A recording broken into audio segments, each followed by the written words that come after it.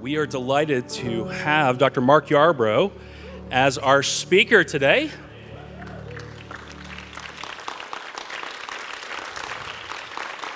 And I'm not just saying that because he's my boss. Since July 2020, he has served as the 6th president of Dallas Theological Seminary, in addition to serving as professor of Bible exposition. Dr. Yarbrough's twin passions for the local church and theological education have worked together for over 30 years. Along with his responsibilities as president at DTS, he enjoys leading tours and speaking at conferences. Mark has authored several books, including How to Read the Bible Like a Seminary Professor. Those of you in BE 5101, you might want to pick that one up. Jonah, Beyond the Tale of a Whale, and Tidings of Comfort and Joy.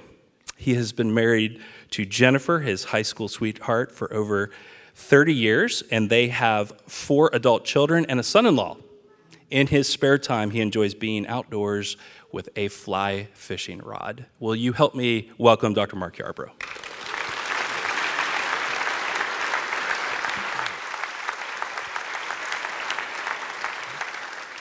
Well, on our first chapel, I would like to bring my greetings to every one of you. It is good to see you here. For those of you that were able to participate on Friday evening in our convocation ceremony, it was a wonderful time to greet our new students. But I would certainly like to say good morning to our new students that are here. For our returning students, for our faculty and staff that are joining in, this is what we do as a community of faith at Dallas Seminary. And so I hope you're here ready to begin a new semester. I hope you have a smile on your face. I hope you have not been participating yet in syllabus shock or all of those things that have the opening beginnings of semester for us, but we can remember again while we are here. It has been my privilege over the last year to step a little further into our core values, one at a time. And so we started off a year ago looking at why we, as a family at Dallas Seminary, trust in God's Word. Then we stepped into the next one, which is to remember that we are dependent upon the Lord. Today, I am privileged to direct our thinking towards the importance of loving others above ourselves. Before we get started, let's pray again together. Lord, thank you for dear friends. Thank you for new friends. Lord, thank you for new opportunities. Help us today, as Dr. Bramer has also prayed, for our hearts to be in tune with the working of your Spirit. As we push the pause button in classes and in our work here on campus and come together as a community of faith, Lord, please do what only you can do. May we be receptive to your word. We pray these things in Jesus' name. Amen. Okay, I read a book over the summer. It was a fascinating book. It was full of data. It had stories that I had never heard. It got me thinking about things. It changed the way I thought about certain things. It's a book that I highly recommend to every one of you, especially of those of you that have intriguing minds. It's the Guinness Book of World Records 2023. And it's an amazing book. I don't know if you have read this before, but you get into this and you start reading these very strange stories.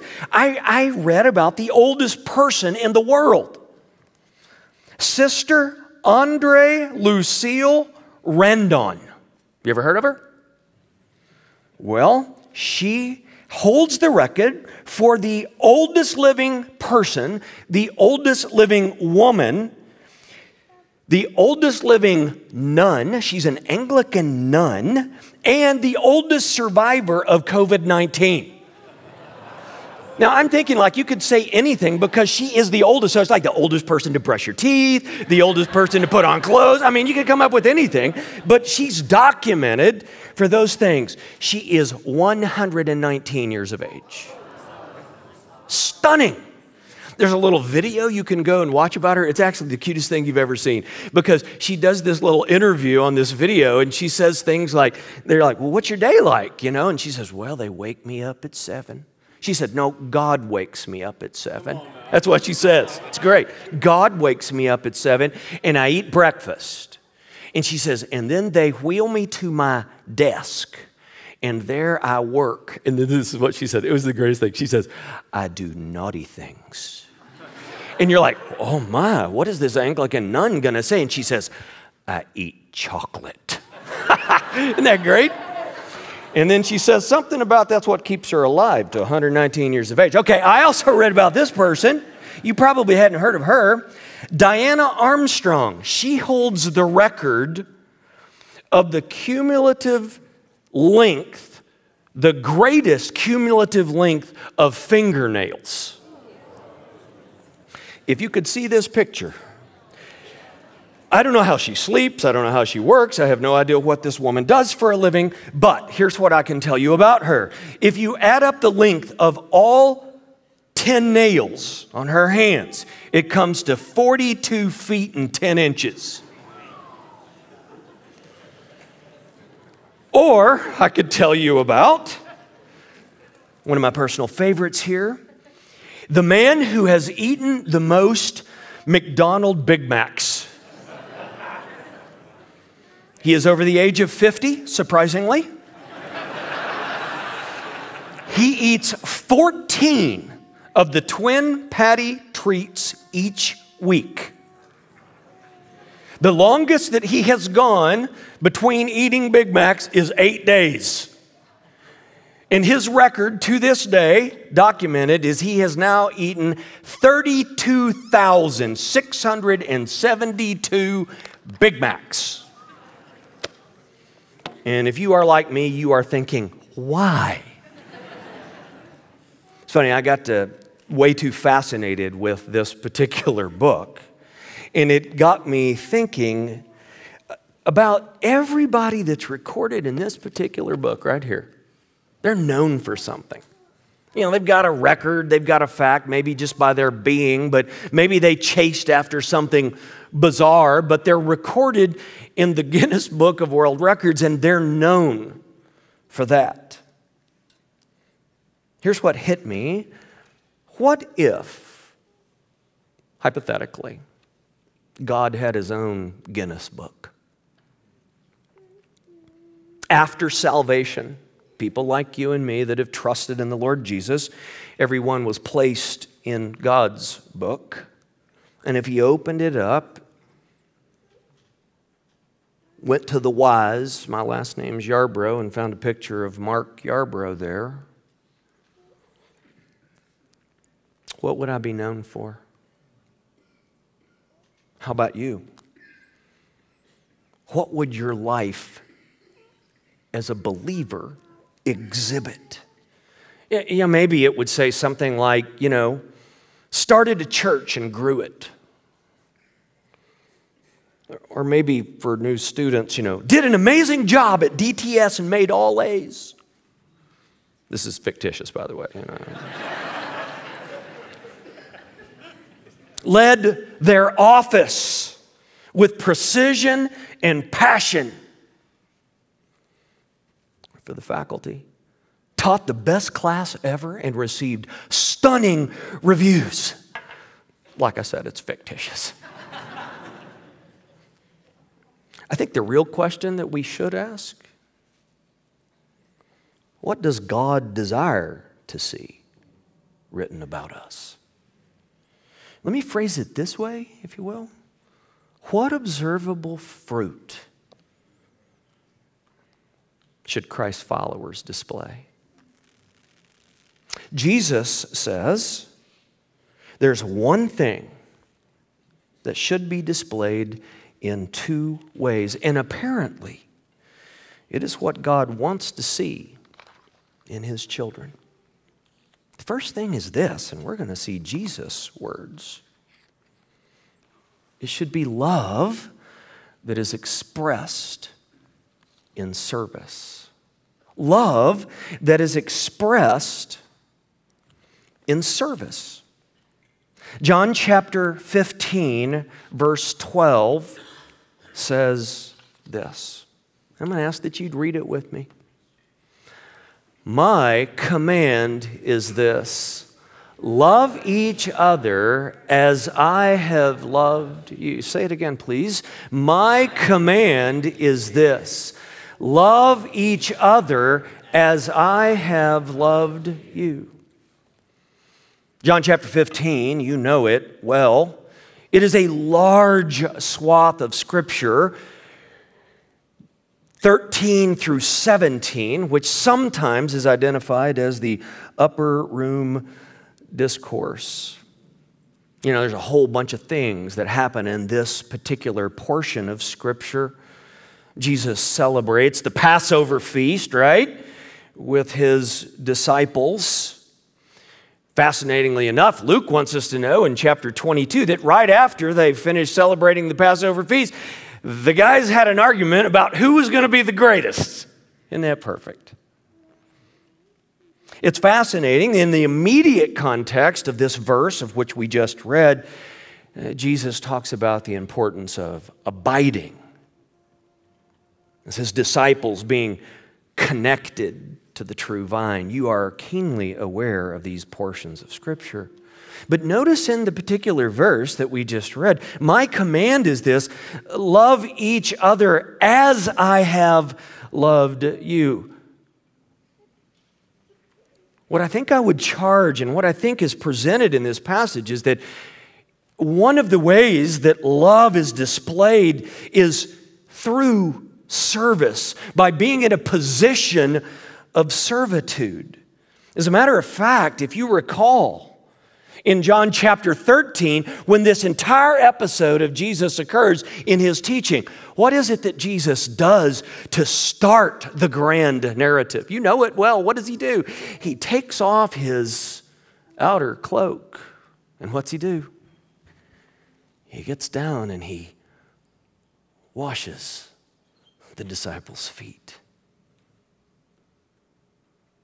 And he says, now what you have seen me display, let that be part of your life. May that be what you are known for. Love in action. Agapao, this word that shows up all throughout the text. It's a word of saying to cherish, have affection, a devotion for. But what we see is that Jesus expressed his love continually through service. He came as a servant. That great kenosis passage in Philippians chapter 2. He modeled humility and compassion. And I would argue contextually that when he says, love as I have loved you, he means serving one another. It's not a theology of works, but a theology of love expression. And as we saw him in that posture of continual servitude, friends, that is what we are called to emulate. See, when God opens up that hypothetical book, I think he wants to see us, his children, who have been given all things to express that love in service. Our Savior modeled it. What does that look like for you and for me? Well, it may mean serving in the church, serving one another, caring for the needs of others. It may be being connected in a variety of ministries. Friends, that's why this is a core value at Dallas Theological Seminary. We are called to love others above ourselves. We want to put our hands where our head is and frequently where our mouth is, that it shows a consistency of what we say and what we do. Well, I have a call to action for us. I'm super excited about this. A call to action. Our love is certainly supposed to be expressed in service. But I'm happy to announce that we are going to be doing something a little bit different to help move us this direction of the importance of loving others above ourselves. We are going to have an annual service project. And we're going, what does this look like? An annual service project. In order to be part of our DNA, to get us together as a community of faith, to be able to work alongside of one another, faculty and staff and students and alumni, all of our constituency, just as an emblematic presentation of what it means as a community of faith to be able to express the gospel visibly. You see, these are always connected, are they not? That's why when Jesus was asked what? Teacher, what are the greatest commandments? And you know the words. It's love the Lord your God with all your heart and soul and mind. And the second is what? Like it, it's love your neighbor as yourself. The two must always be connected. Now, there are many ways that we can do this, but one simple way that we're going to do this together is that we're going to partner with a local ministry called Feed My Starving Children. They are gospel-centered, they are Jesus-loving, and they serve. And we're going to have an opportunity to just work with them for a couple of hours for those that choose to do so.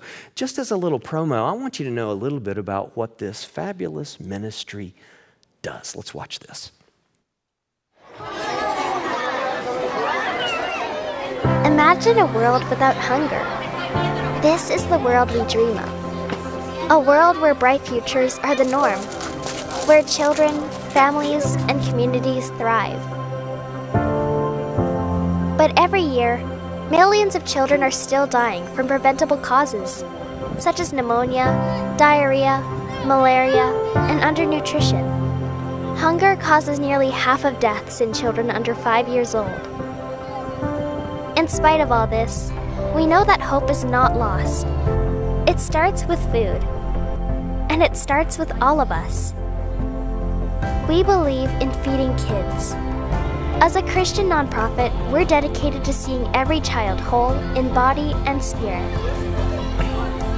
Nutrition allows children to grow, thrive, and develop to their full potential. We believe in feeding spirits of children around the world and volunteers and donors. We love like Jesus, with abandon because he first loved us. We believe our lives are made better when we give our time and resources to help others.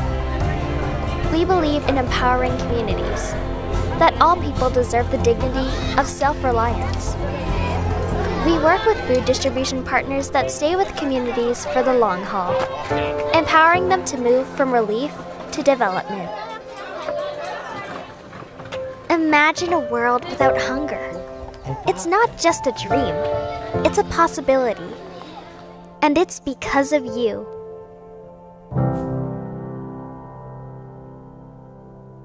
There are lots of ways that we can take the gospel and show it. We're called to do that in our lives individually, every day. But we think it's a good practice for us as a family to be able to say, hey, here's one project that we can rally around together. You may not be able to serve in this capacity, and we certainly understand that. There's no coercion. But I'm happy to tell you that it's now live. It's real. We're going to have this project on Thursday, September 21. If you want to participate, and you can even sign up for it now, there's the QR code. It's going to be something that is so compact. There's going to be a big giant bus that shows up here in the afternoon about 1 o'clock, and we'll leave from this campus. We'll drive to their facilities, and by God's grace, it has been provided that 50,000 meals have been purchased. And we're going to be privileged to pack that up together and to pray over how God will use that and to pray for a blessing upon that particular ministry. It's one small, tangible way of loving well, loving through service. And let me tell you, friends, something happens when a community of faith, when a family of faith in your local individual homes, when your individual church, and I would say even in a school of which you're all associated, when we have the privilege of putting our hands together and showing the love of Jesus, because I'm fully convinced when God opens that hypothetical book and he sees a picture, one of the things that he's hoping and praying to see is love expressed in service. Well, that's certainly not it. I told you that there are two particular divisions of this call to love. It's love expressed in service, but the text also reminds us it's love expressed in sacrifice. Listen to how Jesus follows this up, and I would invite you to please read this passage with me. Greater love has no one than this, to lay down one's life for one's friends. Say it again, please. Greater love has no one than this, to lay down one's life for one's friends.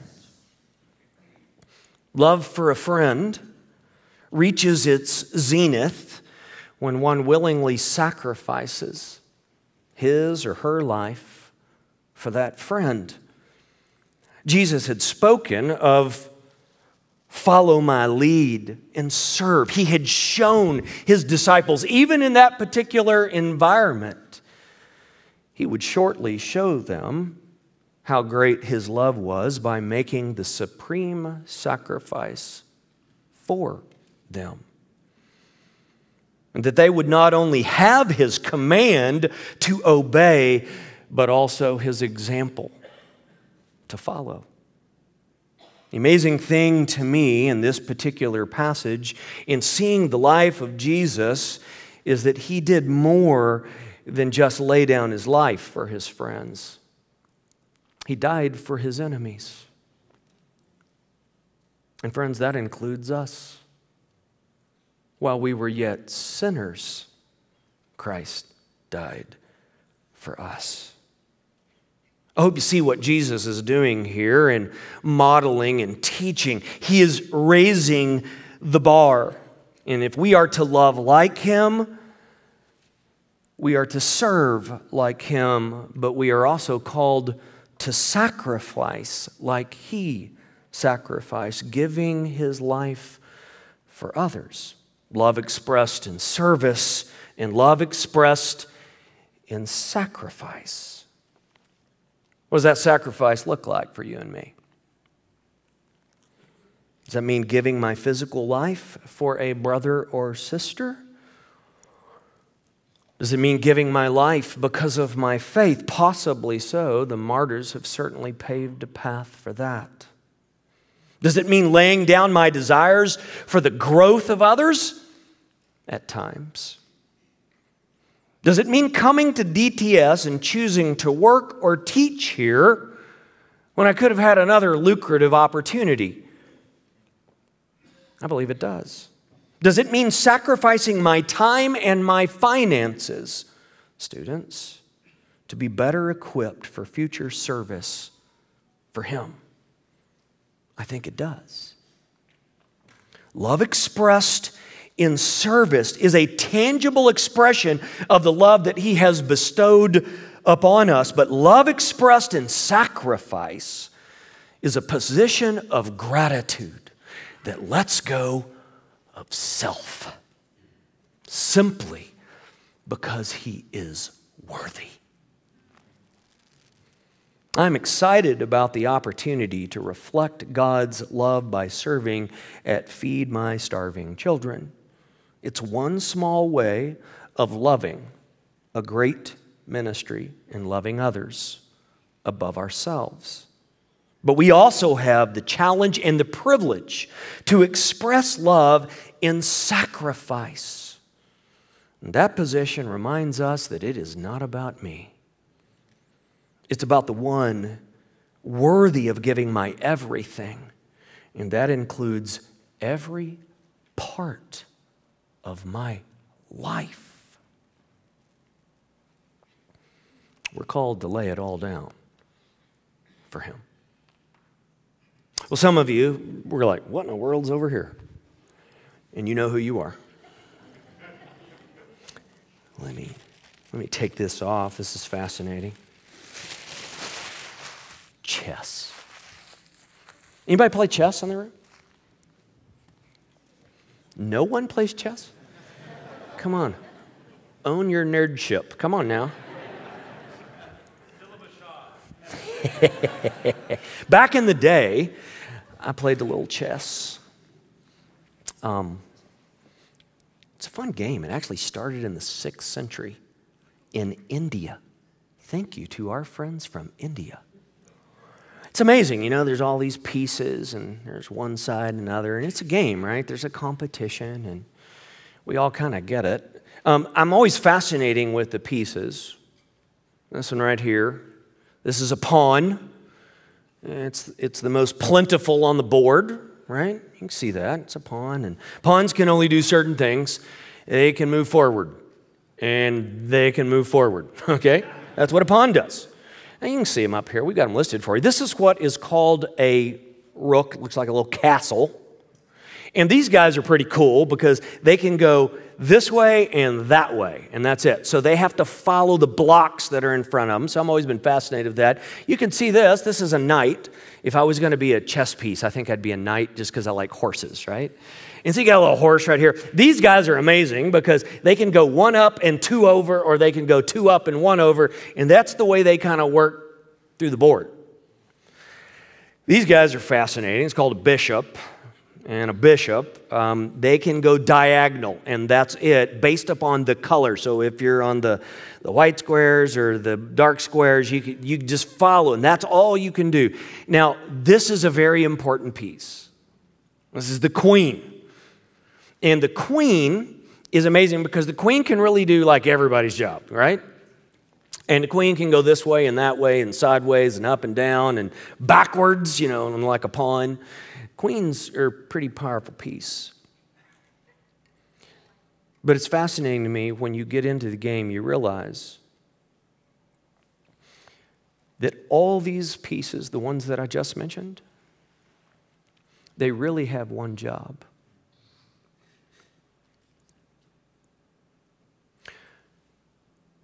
They're subservient to the king.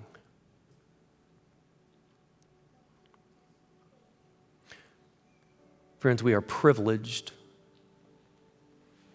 because we have been called of God and we have moved from death to life, right? Shake your head, yes. Somebody give me an amen on that. Get over syllabus shock and say amen on that, okay? Every one of us has a place on this board because we've been called by God. But I know that every one of these pieces right here, their job is to give their life for one other piece. It's why we have this core value at Dallas Seminary. We are called to be able to be looked up in this hypothetical book. And when the world sees your picture, and mine, sees us as a seminary family, a community of faith, they go, that's a person that loves. How do I know it? Well, they show it and they serve. It's a reflection of an inner issue. But they also are men and women of faith that lay down their lives because there's only one piece that's worthy. The King. Lord, thank you for your goodness and your grace as we start this new semester. Lord, help us to love through service and sacrifice. In Jesus' name, our ultimate example, we say amen.